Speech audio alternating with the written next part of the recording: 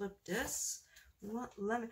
Hey, good morning, everybody. This is Callie with Jemminz. I'm so glad you were able to join me today. I'm just marking off my list. Last night I made 2 soaps.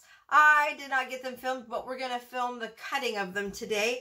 It was getting kind of late in the afternoon and I had to cook dinner and I was like, oh crap, I forgot I have those soaps I got to make really quick. So I went and made those soaps and I'm just marking them off my list so I know that they're checked off as part of our essential oil line of soaps that we're coming out with. And now that I've done that, we are going to cut some soaps. So anyway, I did tea tree oil because I had a special request at my vendor show. And then we're going to cut lemongrass. So we've got 2 beautiful soaps here. At least I think they're ready. They're completely cold, so they should be. I should switch this around here. Backwards this morning. Oh, let's put that one over there. We'll get that one cut in a minute. Get up there. There we go. All right, so... ah, that looks fabulous. And it smells amazing in here. I don't know about you, but I have a hard time with the smell of tea tree oil. Okay, I can push the bottom out so I know it's ready. Usually I found that when, in these molds that I have, the Tone Skinny ones, when my soap is ready, it just pops right out. I don't have a problem with it. It's when they're not ready is when I can't get them out of my molds. So, and I know these 2 are ready. They've been sitting there overnight. So put those aside because I've got some more coming up. Oh my goodness, look at that. That is our, this one is tea tree. Isn't that gorgeous? I just love the way that one looks on the top. So we're going to pull this out of the mold because it is definitely ready to go. And when I pull my stuff out of the mold, I always push on it gently to see if it's going to cave in, and it usually doesn't. And the fact that it pulls away from my silicone mold really easily tells me that this one is ready to go. So we're going to pull it out here. Yeah, it didn't cave in the inside. We got all these little pieces that come off around the side of it. I usually just pop them in my bowl and use them later. Sometimes if it's a really good scent, oh yeah, that just popped in the back. Sometimes what I'll do is I'll wind them up or wad them up and put them in my, look at that, just popped right out. That is definitely ready to go. I'll put them in my repurposed bucket, and I don't like to waste. I don't know about you, but I'm not a waster. Put my hands around there. Pull that out. Oh, that is a beautiful soap. Beautiful, beautiful soap. Okay, let's cut this soap and see what we have happen here. Move that out of the way, put that over there. I'll clean that up in a little bit. Okay. Now, I've been debating on cutting it on that side. I think I will. And I have a bucket here ready to go. I just have to relabel this one. Yeah, there's got something on it. I don't know what that is. So we're going to cut this down here and see what we have.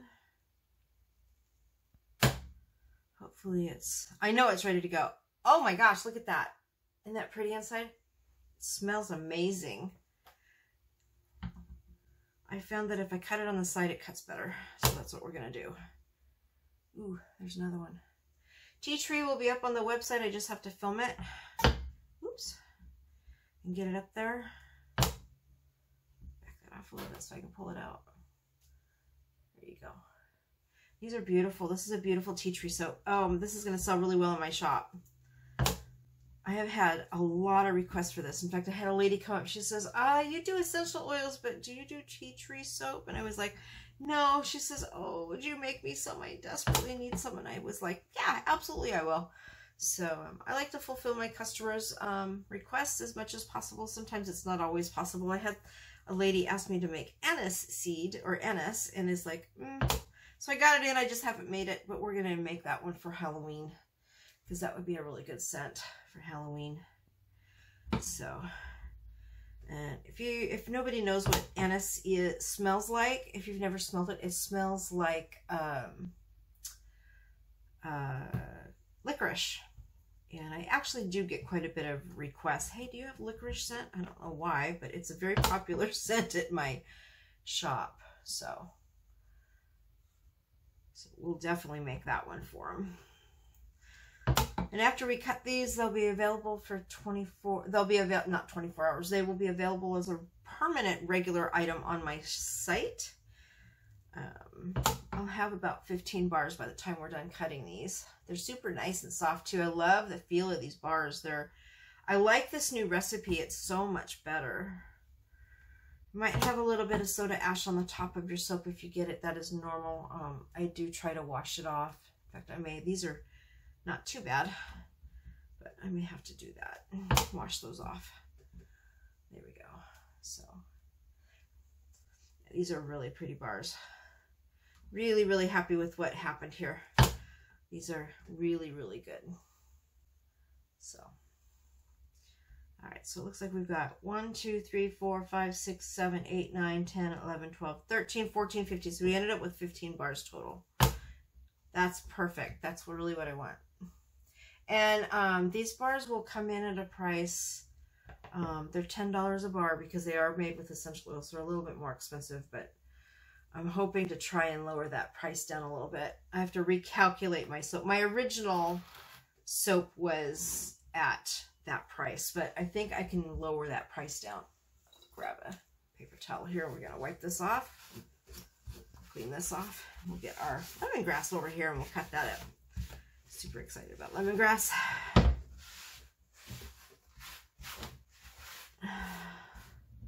right, let me put this down. I'm going to put the tea tree over on the side there, and then I'll bring them both up at the end. Okay, so here's our lemongrass. Look at that beautiful bar. I got it. I just realized that these are so stained because I've used them so much that I need to do something with it. Look at that. Look how that just pops right out. Maybe.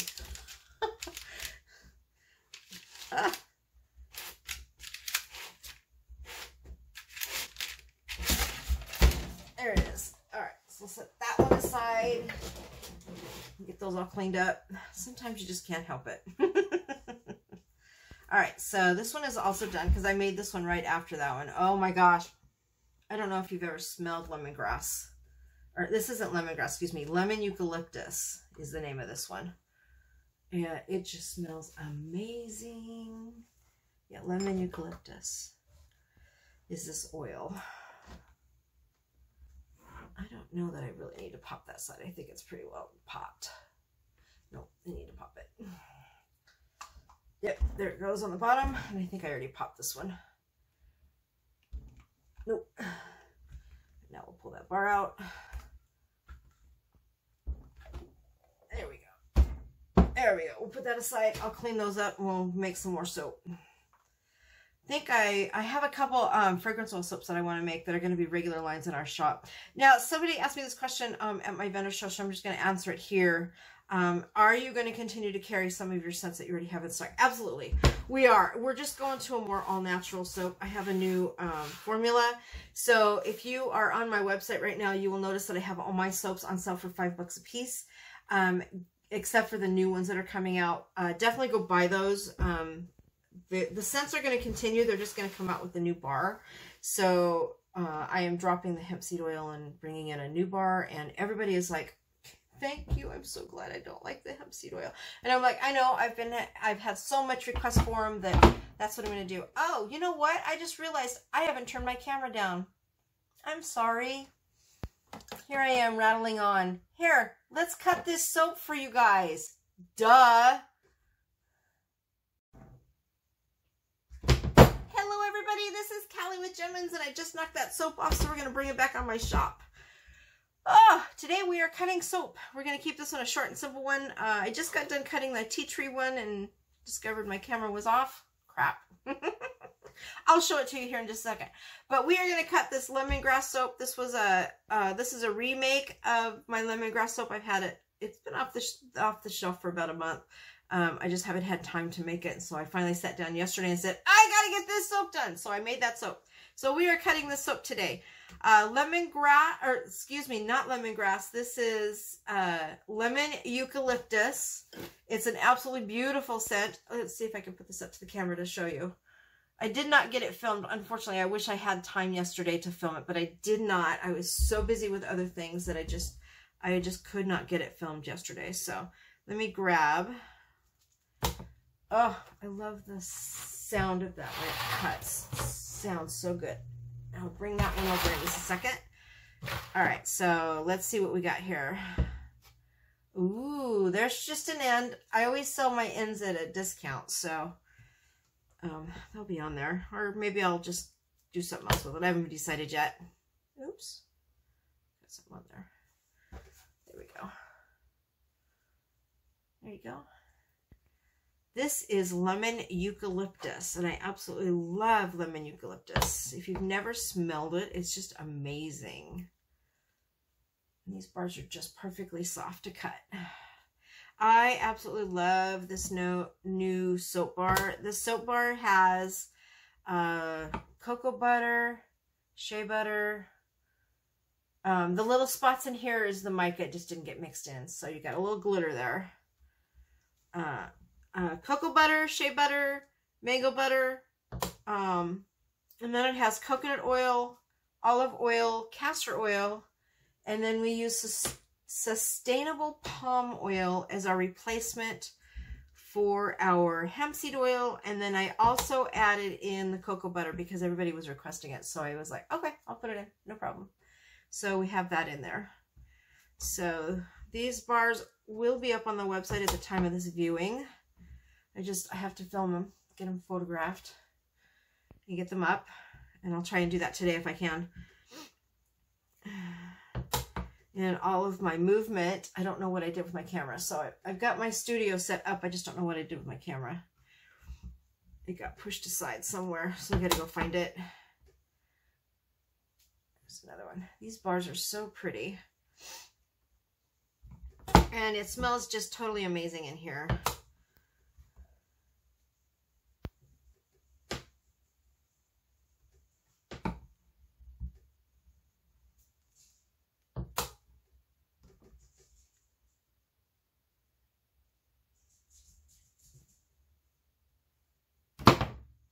Oh, these are just really good. You're going to hear my dogs and my cats are out there. They're active again this morning, just running around. Oh, and there's Tink.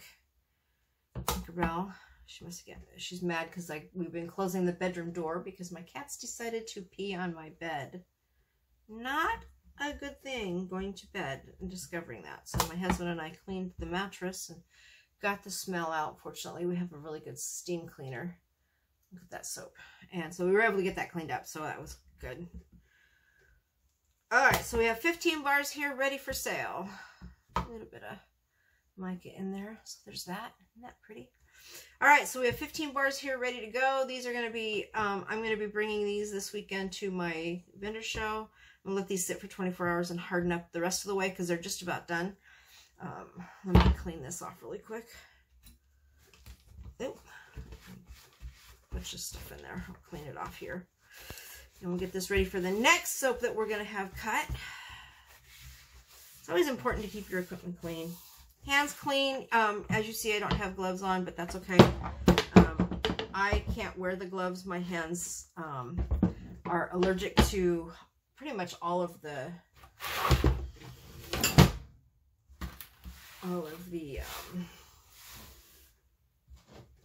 gloves that I've worn, so I finally just stopped wearing them. I'll wear them once in a while if I need to, but for the most part I can't wear them.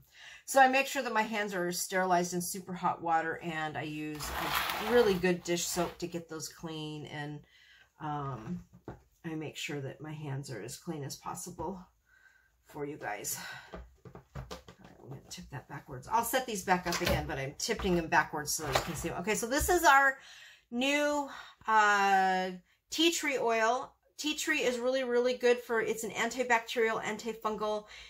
It's really good for cleaning your feet if you have toenail fungus. It's really good for your fingers if you have toenail fungus or hand fungus.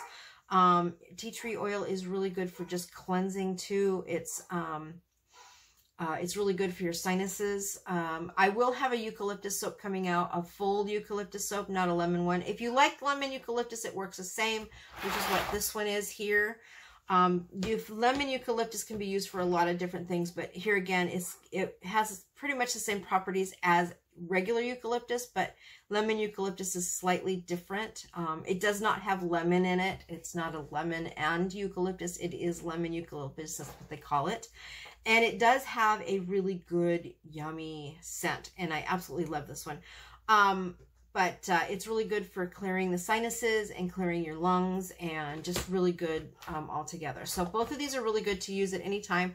And this one was made because the tea tree oil is really good for our skin, our facial skin. It really helps with acne and blemishes, and so this one's really good for your skin. So both these essential oils are really good for your body, and so I highly recommend that you go out and get them. The bars will be $9 to start out with, and then once I finalize my calculations of the new bars, I'm pretty sure I'll drop them down, but I'm not sure when that's going to happen. Probably not till next year, but we'll see what happens. Each bar is $9 a bar. It's made with 100% therapeutic grade essential oil, so you're getting a really good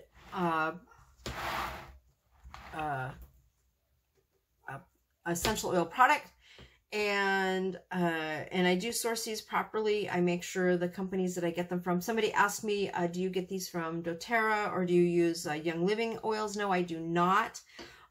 Those products are way too expensive to produce for me to use them in my products, so I don't use them. Even at wholesale prices, I can still get them at half the price at wholesale prices. So I have a source that gets the oils from this pretty much the same place as those the other companies. There's only a few main manufacturers in the world that do essential oils, so those are sourced through those sources, and those sources have been around a lot longer and have been working a lot longer than some of the local companies that are out there. So just be aware that I do check my sources for my oils, and I have found a company that has been in the business for over 25 years, and they have been producing essential oils for a really long time. And I have another company that I use that have been producing essential oils for a lot longer than that. So I have a couple really good sources that I use. So there you go. So I have lemon, eucalyptus, and tea tree. So go get these two soaps on the website. They are available now. There you have it. 2 brand new soaps. I'm sorry I didn't get them filmed. I was busy yesterday and did not have time to set my camera up and get it going. I'm trying to look for a permanent solution to leave my camera up so I can just come in, turn it on, and leave it and go from there. So we're working on that. Hopefully by the end of this year, we'll be able to do that. So anyway, so there you go.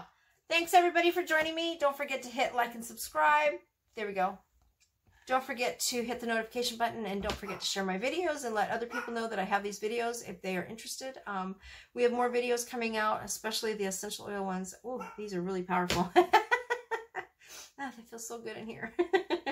And we do have a couple fragrance oils we're going to continue to carry, and we have more in our shop. And I am discontinuing a whole bunch of my fragrance oil scents. They're just not selling really well, so we're going to go to a new... I have a new mold that we're going to do those in, and those are going to be fun.